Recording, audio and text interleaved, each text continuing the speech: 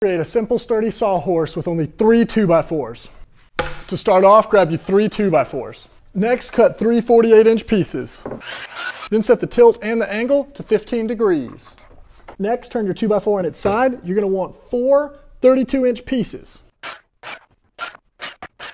Now take 2 of your 48-inch pieces. You're going to make a T. Then you're going to flip the T over, make an I.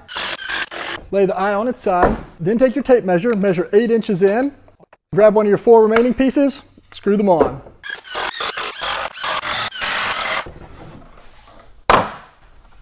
That's how to